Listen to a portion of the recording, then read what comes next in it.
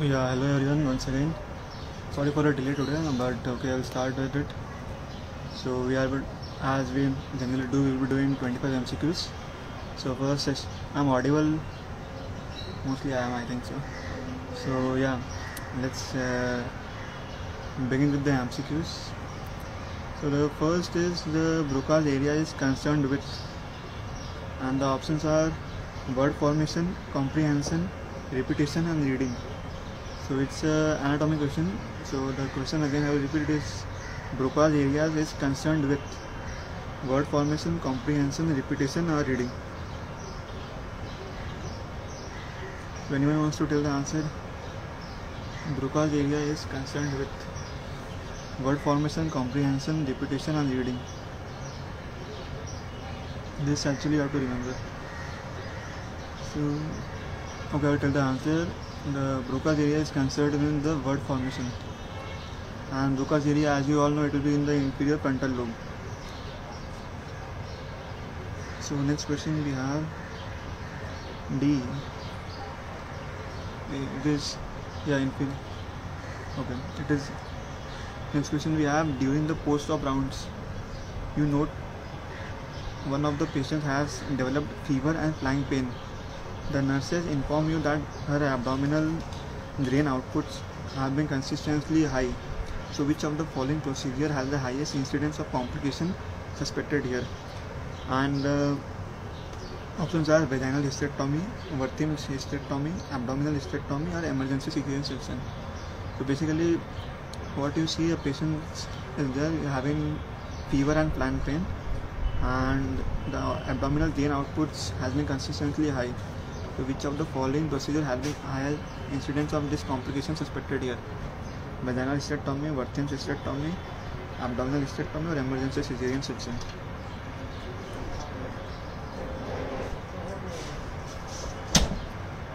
So anyone wants to tell this answer? Which of the following procedure has the highest incidence of this flying pain and fever and drain output is high?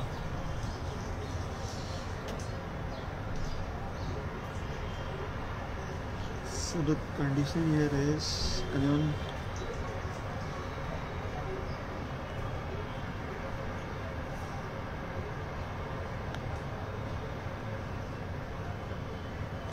Okay, I will only tell. See the answer is Werthin hysterectomy. Second, Werthin hysterectomy only. See, the complication is because of the uterine injury is there, and we don't see in vaginal hysterectomy also it will be there, but it is not that much as compared to the Werthin hysterectomy. So the answer here is Werthin hysterectomy, and I will tell what they have mentioned here. See, the urinary tract injury occurs almost exclusively in major gynecological surgeries that involves surgical dissection in proximity to the ureters or bladders. So vaginal hysterectomy will be there, but it tends to be lower rates of uterine injuries than the open or laparoscopic route. So the answer here is Werthin hysterectomy. Next question we have, a child presents to you with bilateral proptosis. After evaluation, he is diagnosed with chloroma. So which of the following is not a marker for this condition? The first is lysozyme CD43, CD45 and CD61. This is also a factual question, but okay, I will again repeat. A child comes to you with bilateral proptosis. After evaluation, you diagnose it as a chloroma. So which of the following is not a marker for this condition? Lysozyme, CD43, CD45 or CD61? So anyone can guess at least.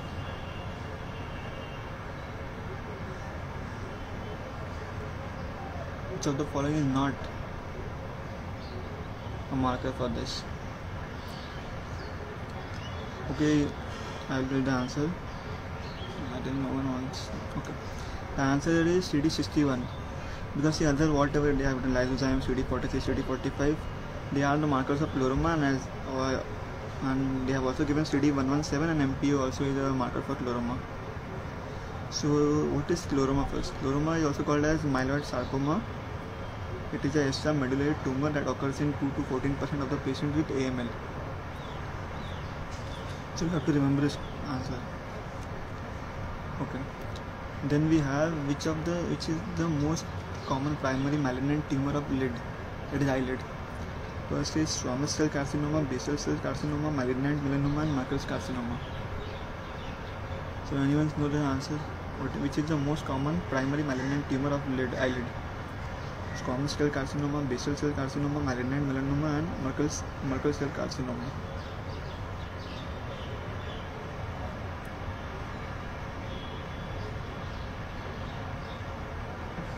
It's a ophthalmic question. Anyone? Primary malignant tumor of the eyelid.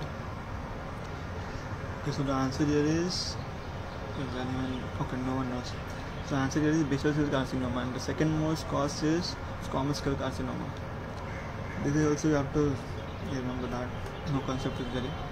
Okay, next we have an elderly lady. A lady was diagnosed with osteoporosis and was advised to start treatment with bisphosphonates.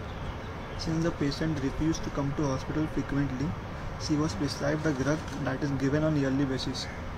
So which among the following is given to that lady? Risdronate, zoledronate, ibandronate, or elendronate? I'll repeat once again. An elderly lady comes to you and she has been already diagnosed as osteoporosis and she has been advised to start the treatment with bisphosphonates. So basically she is now it has refused to come to the hospital, so they have given a drug on yearly basis. So which among the following is given to this lady? Risdronate, zoledronate, ibandronate, or elendronate? Anyone wants to answer this? Okay, the answer here is anyone? Okay, the answer here is zoledronate. So zoledronate is a bisphosphonate that is administered. D is not the answer. No. See, zoledronate it is administered yearly. Yeah, it is administered yearly. So that's why that is the answer. And what you said is D. D is elendronate. Elendronate can be administered daily or weekly with different doses. So with yearly only we have only one, that is the elendronate. And ibandronate it is administered daily, weekly, or quarterly. So the answer is shortcut, it is zoledronate. Next we have, you are performing capillary blood glucose charting for newborns in the postnatal ward. So below what level you will consider it as the hypoglycemia? Less than 45, less than 40, less than 50, less than 55. So it is a capillary blood glucose charting for newborns. So below what level you can treat it as hypoglycemia? Less than 45, less than 40, less than 50, and less than 55.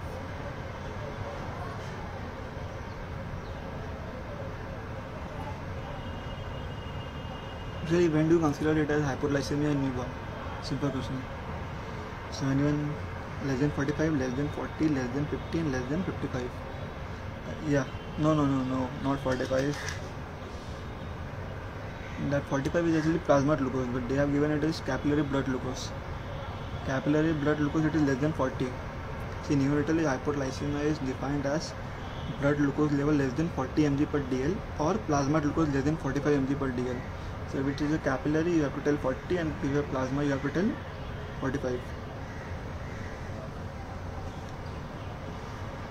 Okay, next we have, what is the first line agent for treating a patient with generalized tonic-clonic seizure? The options are phenytoin, carbamazepine, levetiracetam, and valproate. So what is the first line agent for treating a patient with generalized tonic-clonic seizures? Phenytoin, carbamazepine, levetiracetam, or valproate? This at least someone should tell. Phenytoin, carbamazepine, or levetiracetam, or valproate? First line management for GTCS. Anyone wants to tell? Try at least.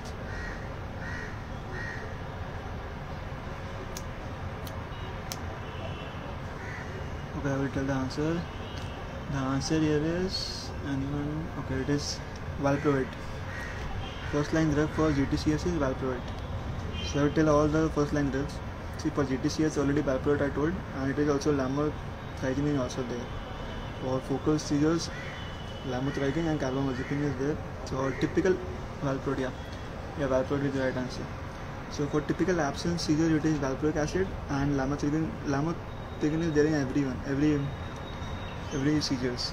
Or atypical absence, myoclonic, atonic, there also we have valproic and Try again. Next question. So what is the extrinsic incubation period of the dengue virus? 1 to 2 days, 4 to 6 days, 8 to 10 days, or 12 to 14 days. What is the extrinsic incubation period of a dengue virus? Not intrinsic, it is extrinsic incubation period. 1 to 2, 4 to 6, 8 to 10, or 12 to 14.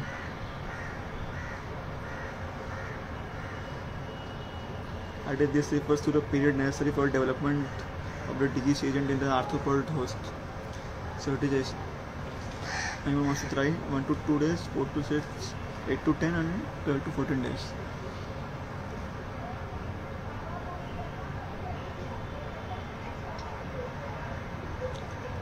Okay.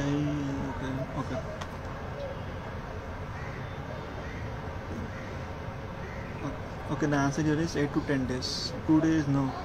It is 8 to 10 days. It is in the arthropod, not in the humans. So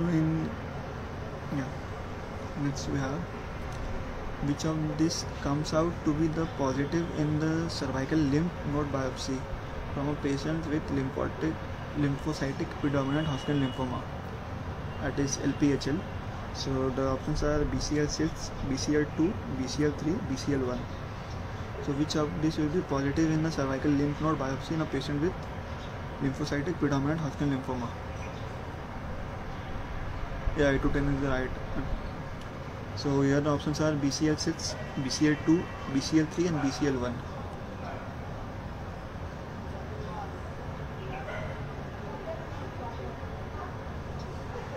This also you have to remember, these questions are factual mostly.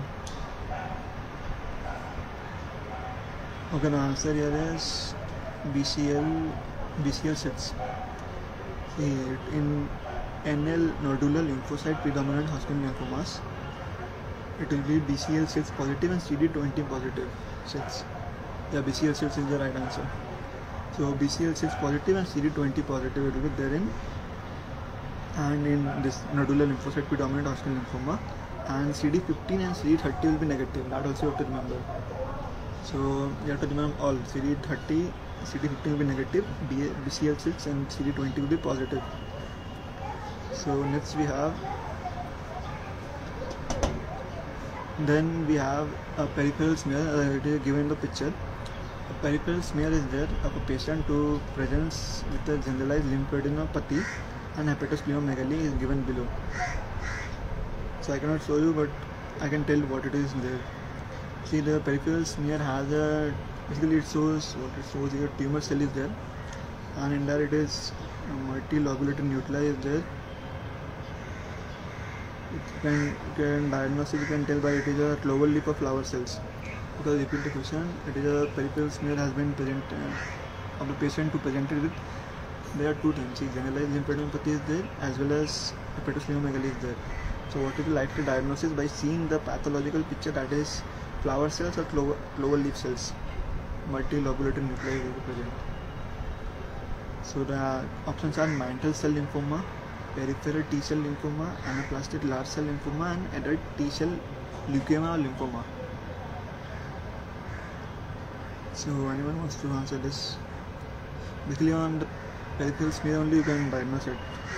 Clover leaf of flower cells, if you know where it is, it is a diagnosis of which condition.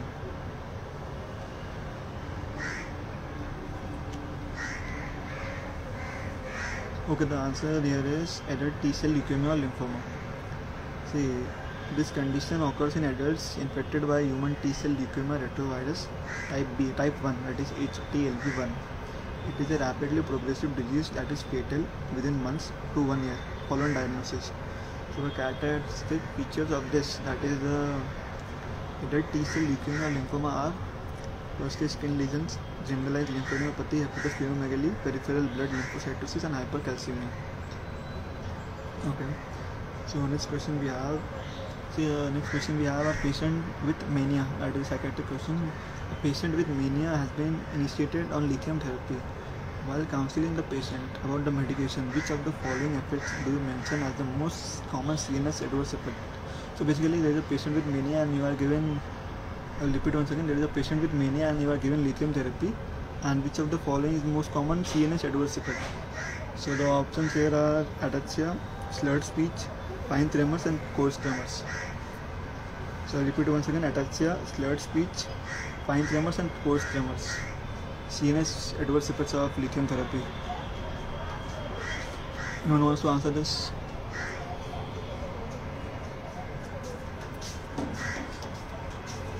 Okay, the answer here is no one wants to answer. Okay, the answer here is fine tremors. The most common, whatever we use lithium, we are using here. The most common CNS manifestation will be fine tremor. That is a fine posture hand tremors will be there. And others, whatever we have given at ataxia, slurred speech and coarse tremor, they will be there, but it will be there in high concentration of lithium, not in normal concentration of lithium. So that's why we give a single bedtime dosing to avoid the adverse effects. Next question we have: a middle-aged woman, fine tremors, yeah. So next question: a middle-aged woman with an acute altered mental state was brought to the emergency room. She had a history of hypothyroidism but not on regular medication. On examination, her pulse rate was 40 beats per minute, BP was 80/60. Which of the following cannot be used in the treatment of this patient? Atropine, dopamine, transcutaneous spacing and adenosine. I will repeat: middle-aged woman comes to the emergency room with an altered mental state, and she has a history of hypothyroidism and with no regular medication. On examination, pulse is 40, BP is 80/60. Which of the following cannot be used in this treatment of the patient? That is atropine, dopamine, transcutaneous spacing and adenosine.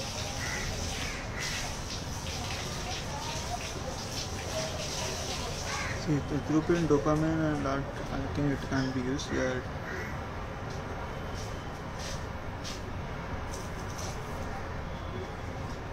Anyone wants to answer? I will repeat the options: atropine, dopamine, transcutaneous spacing and adenosine. I think most of you will know that. Okay, the answer. Adenosine won't be used because without knowing the ECG, without knowing the supraventricular tachycardia and all that, we cannot put adenosine like that only. So dopamine, atropine and transcutaneous spacing can be given to that patient to increase the BP and heart rate, but not adenosine. Adenosine cannot be given. So yeah, they have written adenosine cannot be used, and it is used to treat supraventricular tachyarrhythmias, not bradyarrhythmias also. So yeah. So the treatment can be 1 mg atropine IV, which may be repeated in 3 to 5 minutes interval to a maximum of 3 mg. Okay, next question. An asthmatic patients come to you with complaints of wheezing and shortness of breath most of the days of the week. Which of the following therapy is preferred in them? Inhaled SABA, inhaled LABA, inhaled LABA plus inhaled corticosteroids, or inhaled SABA plus inhaled corticosteroids. So an asthmatic patient comes to you with wheezing and shortness of breath most of the days of the week, and which of the therapy is preferred? Inhaled SABA, inhaled LABA plus inhaled corticosteroids, inhaled SABA plus inhaled corticosteroids. Yes. Anyone wants to try at least?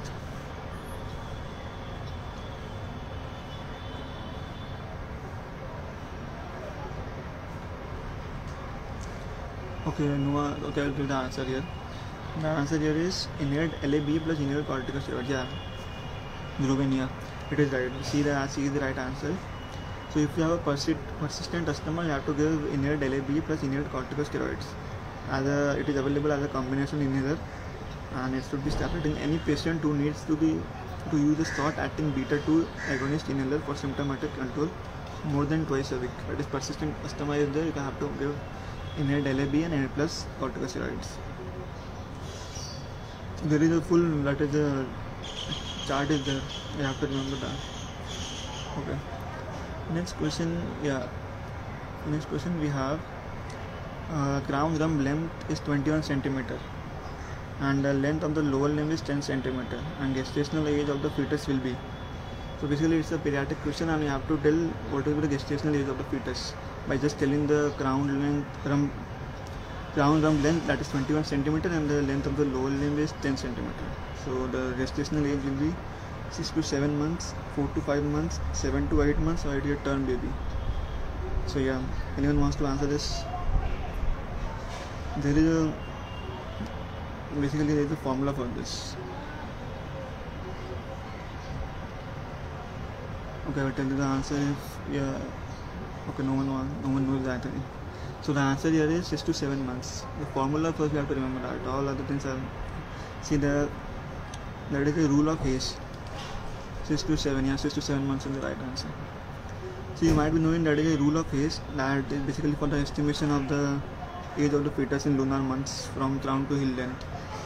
So the age in months is square root of the crown heel length, and age in months is crown heel length divided by 5. So basically here what we are doing, it is crown heel length, that is crown rump plus lower limb length, that is 31 centimeter. So first you have to know what is, they have given crown rump length, they have given length of the lower limb is given, that is the crown heel length, that is it will be 21 plus 10, that is 31 centimeter, that will be crown heel length. So here it will be 6 to 7 months as per the rule of Hayes. I think you have to read this again. It's because it is a square root of the crown heel, that is 31 square root. It will be around 6 to 7 months. Okay, next question we have 50-year-old male is there who is a chronic alcoholic, presents to you with dyspnea, and he has a high output cardiac failure. Investigations which are done has been revealed that cardiomegaly is there and reduced erythrocyte transcriptase activity is present. So which is the vitamin that is deficient? Vitamin deficiency they are asking. B1, vitamin B1, B2, B3 or pyridoxine. I'll repeat again. 50-year-old male patient comes to you with a chronic alcoholic history and presents with dyspnea, high output cardiac failure.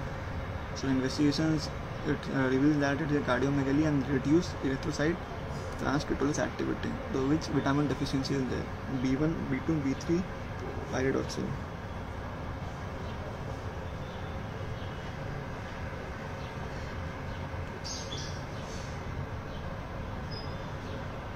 Just think of chronic alcoholism with vitamin deficiency. You can get. Anyone wants to tell the answer?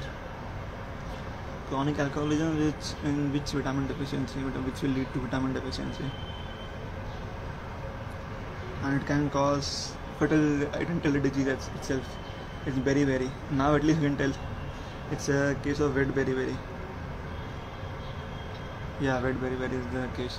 So the deficiency will be, which deficiency it will be vitamin? Now you can tell at least. See, red beriberi is associated with all the CVS manifestation, whereas the dry, it is there, it will be peripheral and CNS manifestations. So it is deficiency of vitamin B1, not B2, B3 and pyridoxine. Thiamine deficiency basically it is. Then next question we have, patient is, that is a Savitri, a 3-week-old baby is having bouts of non-bilious projectile vomiting. On examination, the child seems to be lethargic and dehydrated. Then we do an abdominal examination, it shows visible gastric peristalsis. So what is the investigation of choice for this diagnosis of this patient? Barium milk, ultrasound, CT scan or MRI? Okay. First you have to tell what is the condition, otherwise you won't know what is the investigation of choice. I will repeat the question. 3-week baby is there, 3-week-old baby with non-bilious projectile vomiting, and it is lethargic and dehydrated. Abdominal shows visible gastric peristalsis. Yeah, you're right. But tell me the diagnosis first, because in a baby with visible peristalsis you can easily make out a diagnosis. And then yeah, USG is the right answer. But diagnosis, if anyone knows.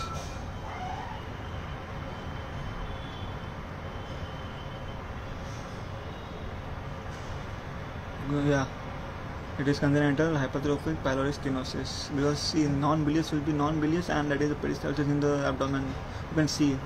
So it's confirmed that it is a congenital hypertrophic. There is one more thing, shape, olive shape. Olive shape you can see in that. So yeah, investigation choice is ultrasound, and in ultrasound it will be nipple sign and cervix sign will be present.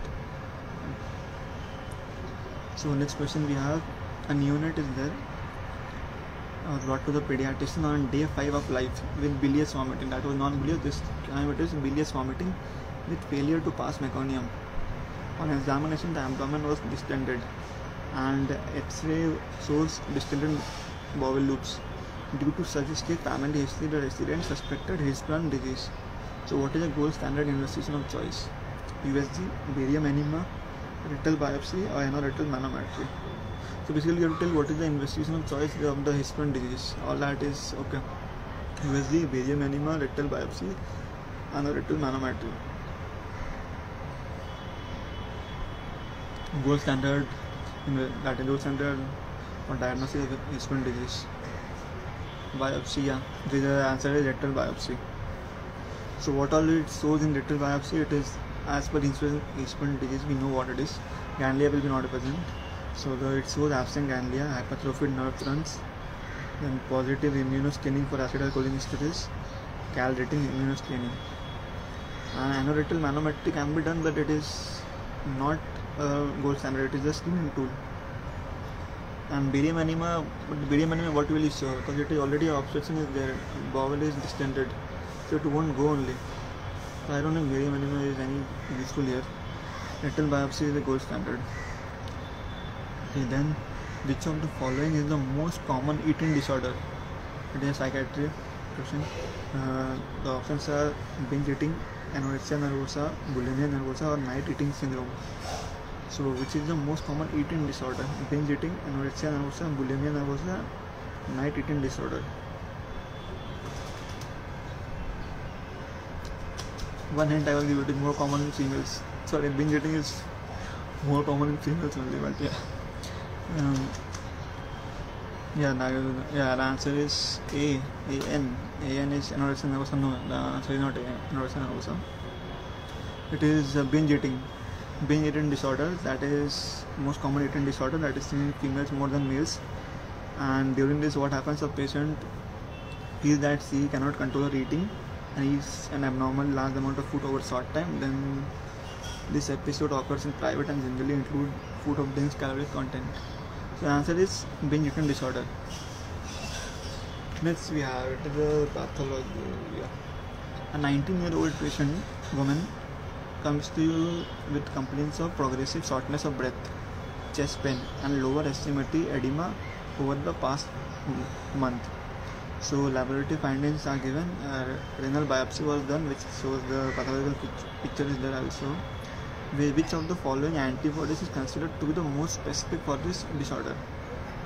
We have to tell what are the findings first. Hemoglobin is 9. You have to remember this question. So 19-year-old patient comes to you with clinical symptoms are progressive, that is shortness of breath, chest pain and lower extremity edema is there. 3 points you have to remember. And over the last 1 month, renal biopsy was done, and see the investigations are hemoglobin is 9, platelet is 1,16,000, creat is 2.68, ANA titers is greater than 1:80, urine protein is 3+, urine hemoglobin is also 3+. So, and the pathological picture they have given, there is a, what should I tell for this pathological picture? See, there is a vial loop and the endocapillary proliferation is there of the biopsy, renal biopsy basically. See, you can tell from the investigation only, I think. ANA titer is seen in which condition? Well, I haven't given the options here. So the question was which of the following antibodies is considered to be the most specific for this disorder? That is SS, ARO, anti-SM, anti-DS, DNA and antihistones.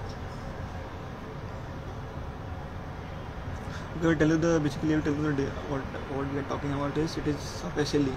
Now at least you can correlate. It is a case of SLE where progressive shortness of breath, chest pain, lower extremity edema is there, and all that laboratory findings I told already, hemoglobin 9 and all. So what is the most specific antibody? SSARO, anti-SM, anti-DS, DNA and anti-histone. So you can tell what is the most specific antibody for SLE. So the answer here is anti-SM. Anti-SM is the most specific, not sensitive, you cannot tell, but it is the most specific antibody for SLE. And most sensitive is ANA. ANA we know, but this have to remember. Anti-SM antibody is the most specific for SLE. Next question we have. Then, which of the following is the earliest sign of Crohn's disease on barium small bowel follow through study? That is, options are aphthous ulcer, rose thorn appearance, string sign of Ranter, cobblestone appearance. So, which of the following is the earliest sign of Crohn's disease on barium small bowel follow through study? So, I'll repeat the options once again: aphthous ulcer, rose thorn appearance, string sign of Cantor, or cobblestone appearance. So, anyone wants to answer this? It's a case of Crohn's disease on barium small bowel follow-up.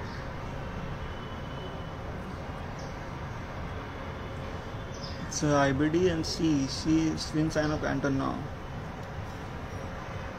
See, I am asking the earliest sign, if anyone knows. The string sign of Cantor will be there, but it is not the earliest sign. And I will tell you, see, string sign of Cantor is basically tubular narrowing due to spasm or stricture depending on the chronicity.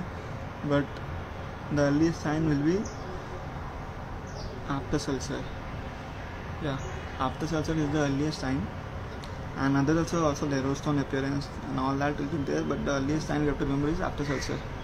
It's earliest radiological sign of Crohn's disease on barium small bowel follow-up. Next question. A woman is there whose weight is 58 kg, has second degree burns covering 10% of her total body surface area. So which of the following formula would you use to calculate the amount of fluid to be given? Okay. The options are percentage of burns into weight into 2 equals to volume in ml. Percentage of burns into weight divided by 2 equals to volume in ml. Percentage of burns into weight into 4 equal to volume in ml. And last one is the weight plus 1500 ml into BSM burnt equals to volume in ml. So there was some Partland formula that you might be knowing at least. So they are asking that formula only. What is the Partland formula? There are other formula also. There are, I think, Evans formula is there. Yeah. So Partland formula. Anyone wants to tell what is the Partland formula used in the burns patient for calculating the amount of fluid to be given here? So okay, the answer here is percentage of burns into weight into 2 equals to volume in ml. So what they are given is according to the latest ATLS, that is advanced trauma life support.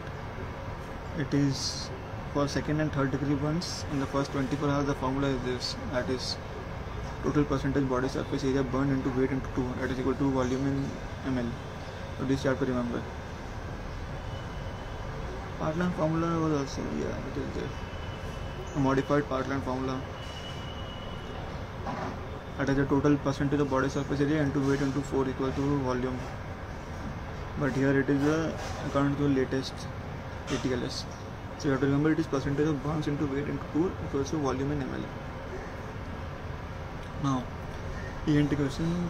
An ENT surgeon has difficulty locating the mastoid antrum due to the presence of corner septum. So which of the following sutures is present in this case?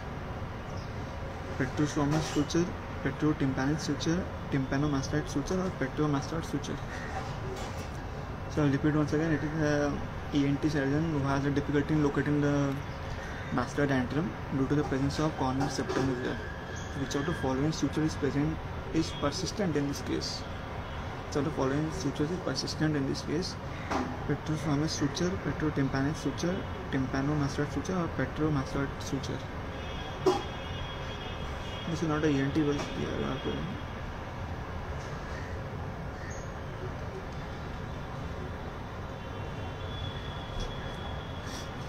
see, but at least anyone can tell what is corner septum. In that you can tell. Because corner septum is the answer basically. If you know the corner septum, you can tell the answer easily. Okay, I will tell you the corner septum basically it is the answer itself. That is the persistence of petrostomach suture. That is called as corner septum, and it is responsible for difficulty in locating all mastoid antrum and all. So what is the corner septum? It separates superficial squamous cell from deep petrosal cells. You have to remember this. What is the corner septum? It is persistence of petrosquamous sutures. Incomplete removal of the disease and mastectomy can occur if it is not identified. Okay. Next question. Identify the papillae from the given historical section. This without. Okay, I have to leave this question because cannot. The next question, which of the following subtypes of HIV is most common in India? This I think everyone will tell. Which of the following subtype of HIV is common in India? A, B, C, D. These at least you can guess and tell. Most common subtypes in India, HIV. A, B, C, D.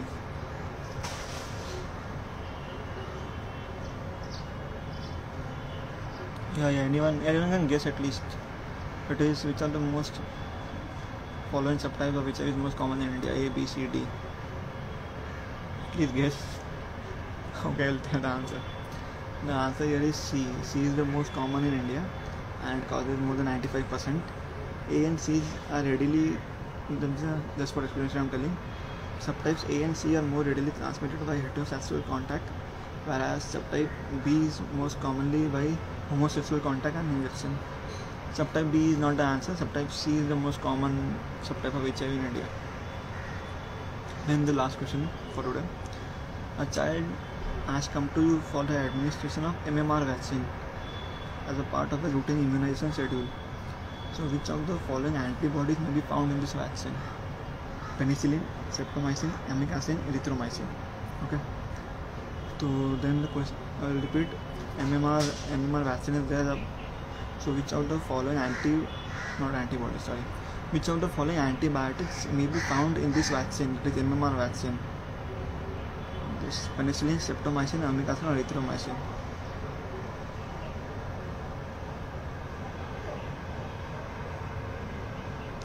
This I didn't know. I will came to know now only. Okay, the answer here is streptomycin. The streptomycin and neomycin are antibiotics found in traces in vaccines like MMR and IPV. So antibiotics are used during vaccine manufacture to prevent bacterial contamination of tissue culture cells. Yeah, the streptomycin. I also came to know today that antibiotics are also there in vaccine. Yeah, the streptomycin and neomycin are present in MMR and IPV. So that you have to remember. So yeah, for today 25 questions are over. So thank you so much and okay, bye.